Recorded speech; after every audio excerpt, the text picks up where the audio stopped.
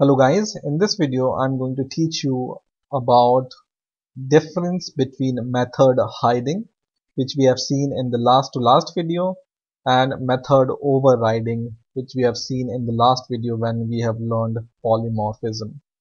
So suppose I have a base class called drawing. So it's just a simple base class which is like this public class drawing, and it has one method called draw. And what this method is doing, it's printing just a message, and this message says this is just a generic drawing class, for example. Okay, now I want to derive a child class from this base class.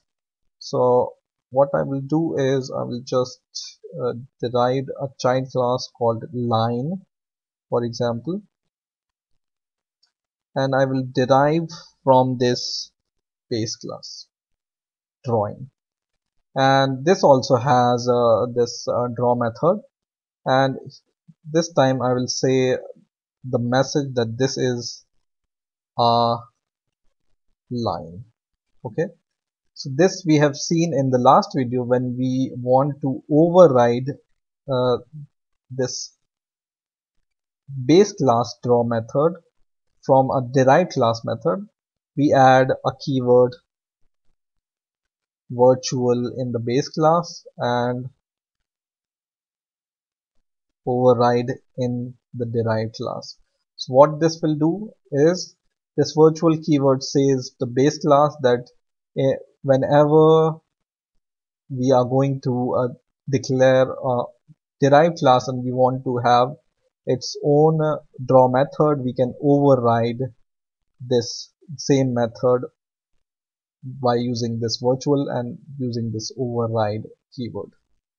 And now let's go to the main method, and let's create the instance of this drawing class. So I will just copy this drawing class, and I will just create the instance obj is equal to new, and let's create the instance of this line class.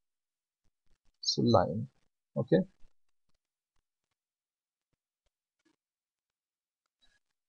so what this is going to do is, let's call the draw method from here obj dot draw. Okay, so what this will do is, let's try and run the program, and what it's going to do is it will print this is a line, because we have overridden our base class method draw by our derived class method, right? So it will, whenever you declare a base class reference which points to the derived class object, then it will call the derived class method. Okay, now let's try to change or make it method hiding. So instead of this override keyword, we will write new. So this we have seen in the last video, that whenever we use this new keyword with our derived class, your derived class method will hide your base class method, right?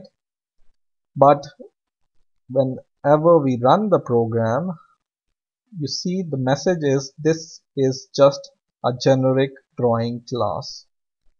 So whenever you use this method hiding using this new keyword, and you will declare the reference variable pointing to the derived class, it will indicate to the base class. Okay, and whenever you use method overriding using override keyword, it will override your base class method, and it will point to this method, derived class method.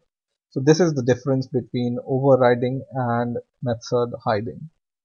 Method hiding always point to the base class if you have a base class object, right?